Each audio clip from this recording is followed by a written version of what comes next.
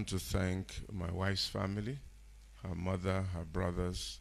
We just made it a simple ceremony for the board members and all that. We didn't want to make it too elaborate so that we can focus on the people. I pray that by the time the babies come, we can have a much more elaborate ceremony. We had a 3 hours praise in church on Sunday, this last Sunday. Maybe we were praising in advance for you. We didn't even realize it. You know, all I could feel that day was my wife. I kept on seeing her dancing here, dancing there, moving here, shaking her body like this. This is how she's shaking her body like this. And then she will jump on me and roll on the floor. I miss her so much. I smell her clothes every day. I wake up every morning and I smell her clothes. I just feel her presence around me. And somebody said that I wish she was here to see this. You know, when this gentleman who started Disneyland, he saw Disneyland, he drew it. He told everybody, this is what I see. And just before the thing started being built, he died. So when he died and the Disneyland was now built, they were making a speech.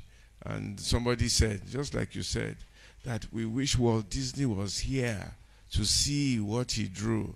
And the wife replied, and Itwa replied, Walt saw it. We're just leaving it. Ibidunni saw it. We're just leaving it. You know, 6 months before she passed, what do you want for your birthday? I want 40 couples to carry their babies.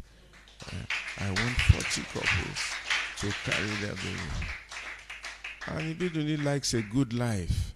You don't want to go to Seychelles, Barbados, Germany? He said, no. I want 40 couples to carry their babies. You know, I didn't know what to do because I was thinking of the money. She was thinking of the babies. Because me, I'm an accountant. I said, where are we going to find the money? The money for Seychelles, I was struggling. Now she's added onto my life 40 couples times 2 or 3 million naira.